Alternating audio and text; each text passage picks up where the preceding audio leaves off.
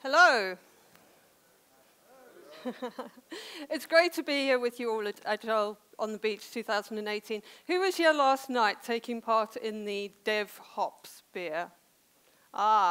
Because my talk is entitled, We Don't Need Another Hero, We Just Need DevOps. I did think about renaming it to Hair of the Dog for those people who might have had a bit too much last night. So my name is Cheryl MacDonald. I work for Nagra Media. We are proudly sponsoring Agile on the Beach this year.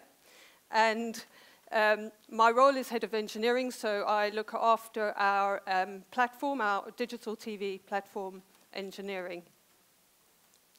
What I'm going to share with you today is a little bit about the case for innovation, how DevOps can remove the need for developer heroics, and how this relates to the Nagra journey. So first of all, a little bit of history about Nagra for people who don't really know much about the organization. This tape recording device behind me was invented in 1951 by our founder, Stefan Kudelski. And it's an analog reel-to-reel tape recorder, and it completely transformed the filmmaking industry. It was revolutionary for Hollywood because for the first time, you had a very portable tape recording device. This is just the size of a shoebox that you could move around with, but equally it had exceptional sound quality. And this became the de facto standard for films made through the 1960s and well into the 1990s. In fact, there was barely a film made in Hollywood that didn't use Nagra recording technology. The size of the recording technology meant that we've gone all over the world into the far reaches of the planet and beyond with the recording device. So deep sea research missions to 13,000 feet below sea level, expeditions to the top of Everest, and even it was used in the Apollo missions and went into space. We received a couple of Oscars for services to the film industry as well. But obviously, you know, if this is all we'd ever invented, we would be dead in the water. And so something that's underpinned Nagra's 67-year history is the need to innovate. We've had to transform and diversify our offering in order to keep up with the changes in technology.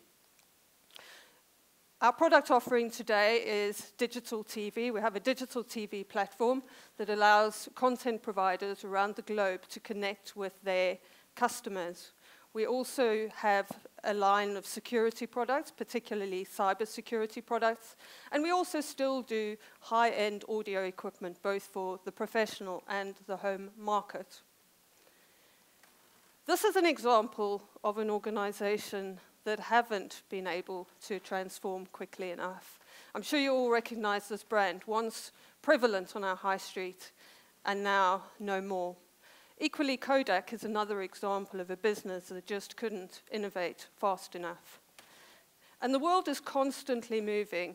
You know, if we look at how things have changed and the sources of competitive advantage over the last century or so, you can see how much has changed, and that rate of change seems to be speeding up more and more. From 1900 to 1960, we had the age of manufacturing, and in this time, if you owned a factory, you owned the market, because you could mass produce your products quicker and cheaper than the competition.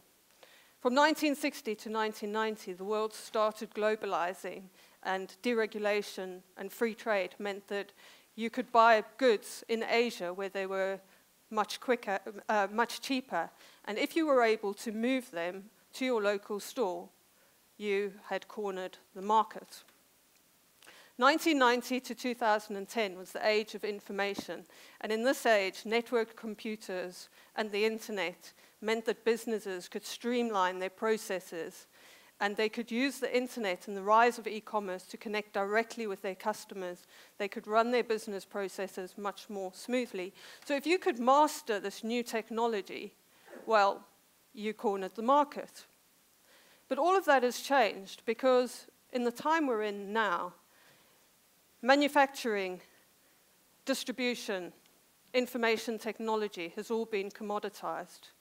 Anybody can plug into global factories, into global distribution, And cloud computing offers all of the computing resources that you could possibly need cheaply and quickly. So it means that there is a huge amount of disruption around, because any new entrant into the market can very quickly disrupt. And if an organization that is as old as Nagra is not transforming quickly enough, you will be out of business. So really, in this day and age, the only sustainable competitive advantage is an organization's ability to learn faster than the competition, to innovate. And it's not just about innovating your products. You need to innovate your company, your organizational structure, your processes, your marketing, and how you deliver software. There are some great examples of companies who've been able to come in and disrupt traditional markets. Companies such as Skype, Uber, Airbnb, there are a lot of different examples of these.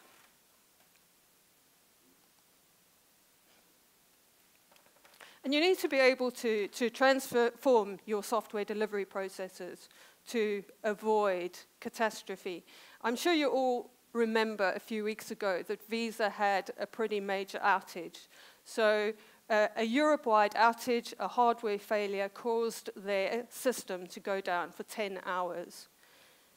And in that time, 2.4 million transactions in the UK alone failed. In this age where our society is becoming more and more reliant on digital technology, a catastrophe like this really illustrates what a crisis you can find yourself in when you have a system failure. And what do you do? What do you do in this scenario? Your application is down, your customers are screaming, your managers are going into meltdown, you're pulling your hair out, nobody seems to know how you can fix this problem. And all of a sudden, one of your key software engineers gets onto the problem. They start tapping away at the keyboard, staring at the screen, cursing a lot, moaning, drinking lots of coffee. But eventually the problem is fixed. Money is flowing back into your organization. Your customers are happy again, management are off your back, and you breathe a sigh of relief. This developer has saved the day once again, and you feel gratitude, you feel great comfort in knowing that they are on your team. You have a software hero. You take great comfort in the fact that they're on your team for times of crisis just like this. But nobody should take comfort from this scenario, because it is incredibly dangerous to the organization, and it's not that great for the software engineer either, because they're probably under a huge amount of stress. You're applying quick fixes, they've got a lot of responsibility on their plate. You're probably not looking to the long term, you're not sorting out the root cause of problems. You're putting sticking plasters on it. A huge amount of knowledge is wrapped up in this one software superhero's head, because you haven't systematized that knowledge. So if they walk out the door, that knowledge goes with them. So surely there is a better way of delivering software. Because let's face it, we're all trying to do more with less. And so we need to look for engineering approaches that can help us simply to do much more, but to do it far more accurately, efficiently, and effectively. DevOps is such an approach. Organizations using DevOps are 2 times more likely to exceed productivity, market share, and profitability goals. Well, who wouldn't want a piece of that? So when we talk about DevOps, it's useful to think about, well, what is DevOps? Because there is no one universal definition of DevOps. Everybody has their own personal perspective. And I find this a fascinating question, and I ask it a lot in interview. I'm giving my secrets away. If you're looking for a job, we're recruiting. If you come in, that'll be one of your questions. But a lot of people say that DevOps is about collaboration between developers and operations, about breaking down the divide and bringing them closer together. Or it's all about automation and automating your processes. And both of those things, to my mind, are the fruit of DevOps. But to me, they're not at the true core, the heart of DevOps. What is at the heart of DevOps is flow. DevOps is all about optimizing the flow of value through your value stream. Agile has obviously been massively transformational to the software development and delivery industry. But really, Agile has been looking at a very small part of the delivery process and the value stream. And that's where the true power of DevOps comes in, because it looks at the full value stream, not just a small part of it. You're optimizing the total value stream, right from the inception of an idea all the way through to the delivery to your customers, and how you operate your platform ultimately. This is what happens when you don't look at the whole value stream. You get development and operations banging against one another. Because fundamentally, developers and operations people want completely different things. On the one hand, developers are tasked by the organization to develop and deploy change, new customer features out to customers, while your operations team, on the other hand, are told to ensure the stability of the platform. And so when a developer wants to get change to a customer, your operators are going, hang on a minute, wait. That change is going to destabilize our system. We don't want that happening. So they bang up against one another. And from a developer point of view, in the past, the definition of done has been code complete, or maybe tested as well. But ultimately, that is their definition of done. And then they chuck the code over the fence to the operations team, and it becomes an operations problem. And when there are problems, nobody takes responsibility, because the operations people are saying it's a developer problem, and the developers are saying it's an operations problem. And you can't get the problem solved. So DevOps works to break down this wall by focusing on the full value stream, by changing the definition of done. Your definition of done becomes running in production rather than just code complete. And therefore, you're tasking your developers and your operations people with both the responsibility for delivery as well as the stability of the platform.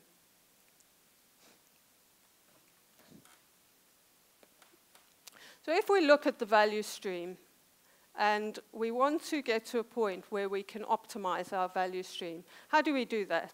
The best way of working out what your value stream looks like is to model it, to work out what each step of the process, from taking that idea through to production, what is each step of that process, put it down, and then go back and look at what are your lead times between each step of the process.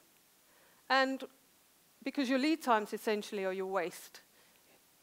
It's the time that task is just sat around doing nothing. Nobody's working on it.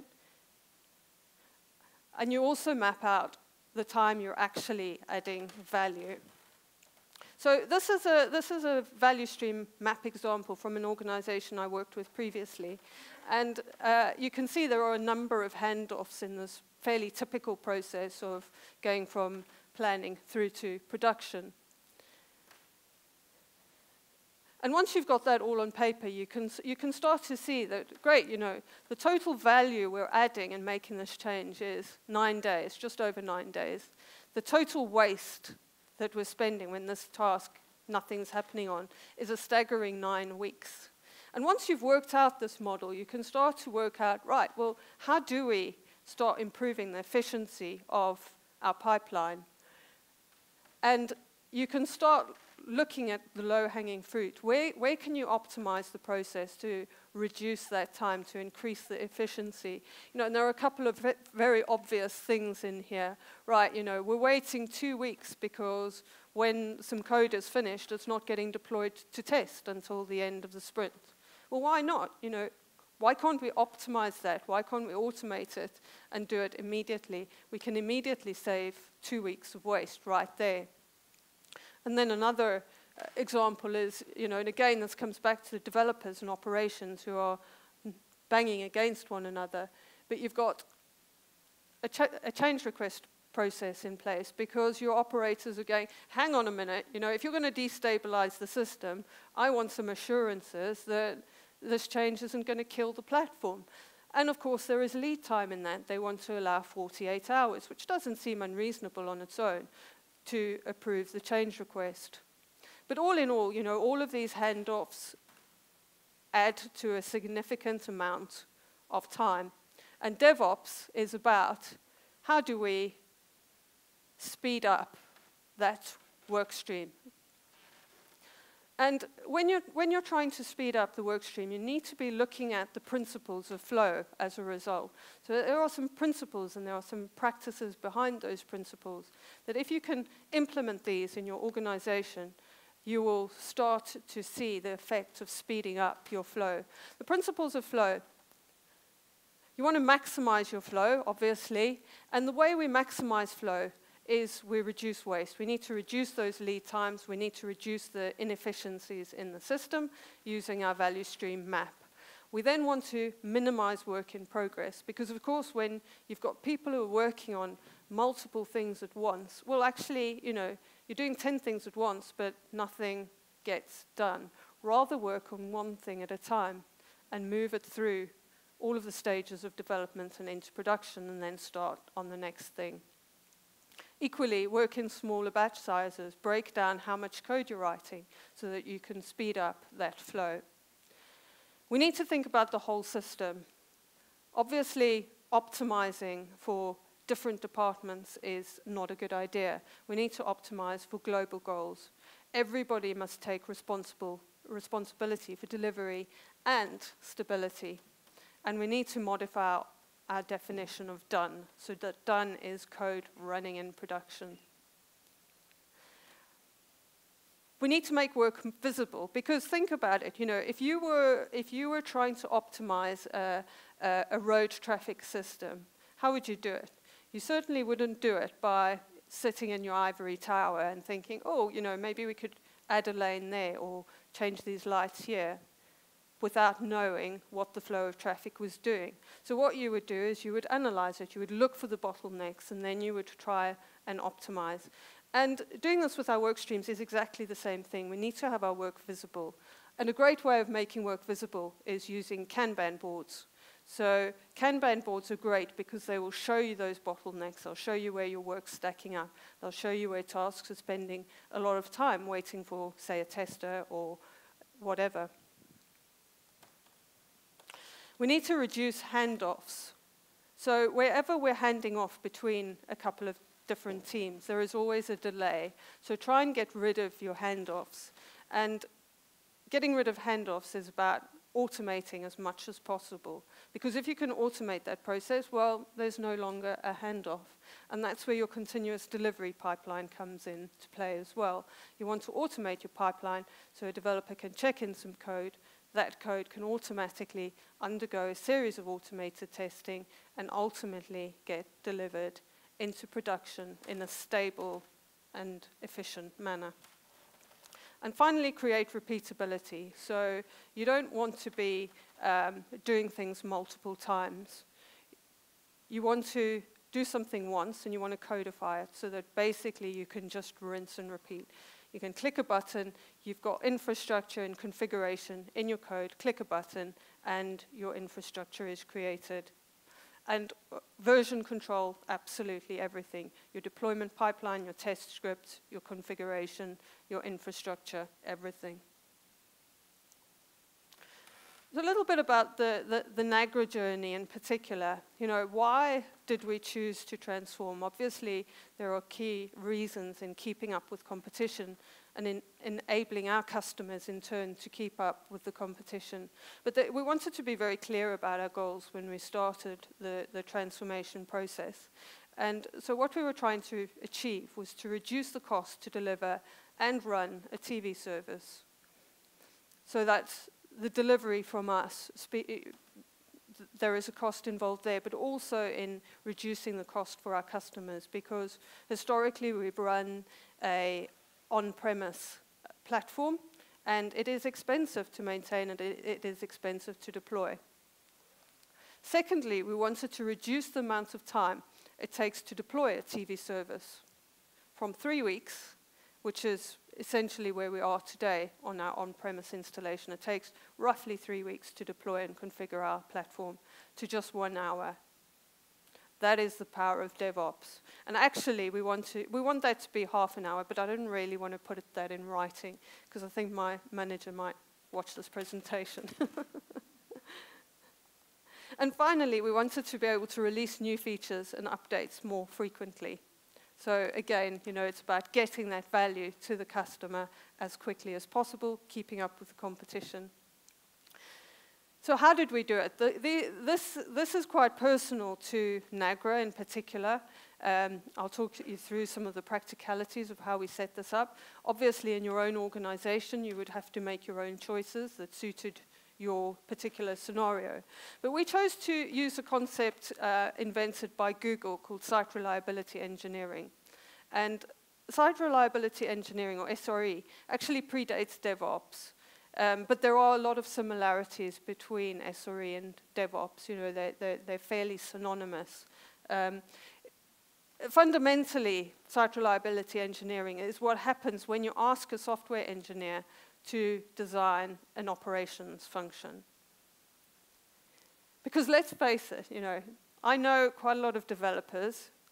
I've been one myself, and developers are the laziest people on the planet. I hope you don't find that offensive if you're a developer. I mean it in the nicest possible way. But if you give a developer a task to do, a manual task, they're going to do it once. If you give them that same task the next day, they'll write a script.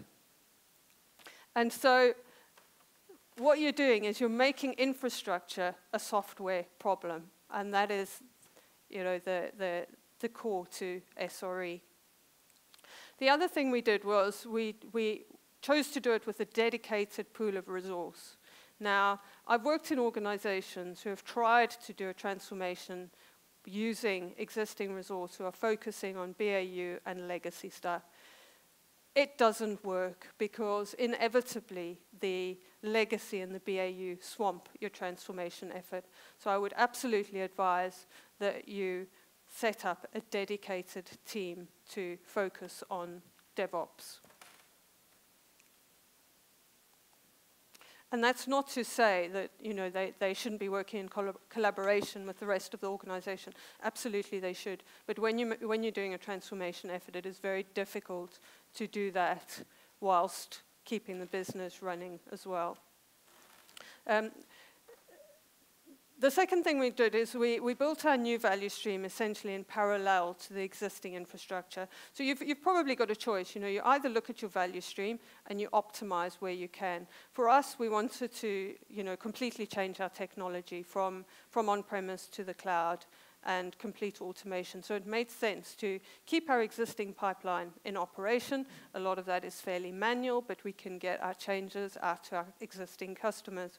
Alongside that, we've built a pipeline in the cloud using automation, and slowly we will start to migrate all of our customers onto our new technologies and eventually deprecate the old stuff. We run our applications as services, so we use microservices, and so that there is very little dependency between them, and ultimately they can be deployed and upgraded in isolation. Continuous delivery is absolutely paramount to automating your process. There was a great talk this morning by David Bryant on the subject, and we've built a continuous delivery pipeline to allow us to do that.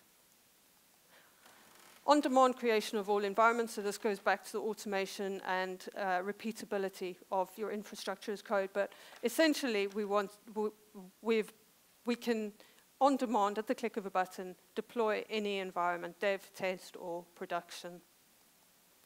And we want fast feedback loops. We want feedback, we don't want defects passed down further down the stream, but we want that feedback happening as quickly as possible. So that is key to how we work.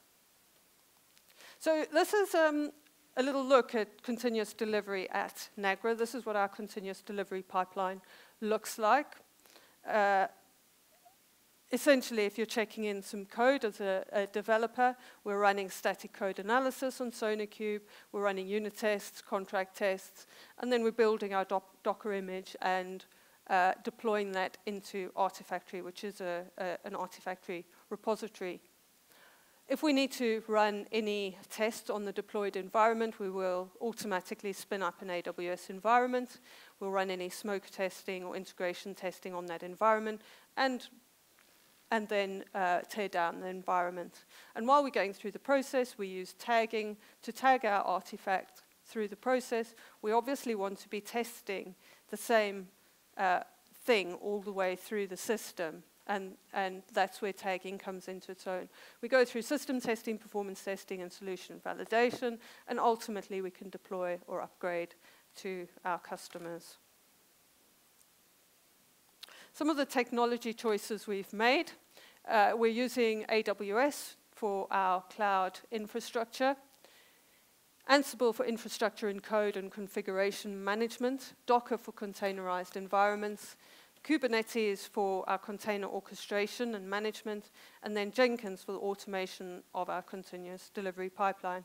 There are a host of other technology choices, but these were the ones that we felt fitted and worked best for us. So if you're thinking about getting started on a DevOps transformation, where do you start? Well, I would recommend that you create a dedicated transformation team, working in collaboration with the organization, but you want to give them focus. Agree on a shared goal and mission for that team.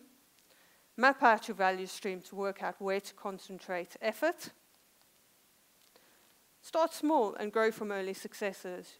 When you're changing wholesale from one thing to another, it's a long process, and it can be much easier to just start small and find that